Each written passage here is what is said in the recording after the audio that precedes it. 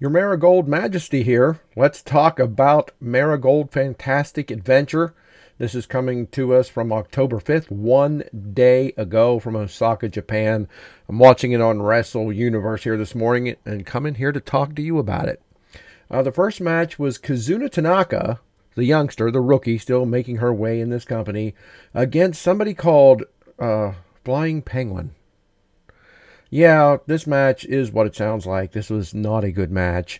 Tanaka needs to get in the ring and wrestle. Okay, great. She's working out the kinks. This Flying Penguin, look, neither one of these ladies did a good job. It was almost 10 brutal minutes. Well, it's just shy of 9 minutes, but it was too much. I'm not going to sit here and talk about this. The moves were sloppy. It wasn't presented as a comedy match. I am thankful for that. The Flying Penguin did not act like a clown. Thank you for that, at least, Miss Penguin. But maybe the gimmick's a bigger deal in Japan. I didn't feel like it. The crowd applauded politely a few times, but the moves were sloppy, choppy, and this match just wasn't it.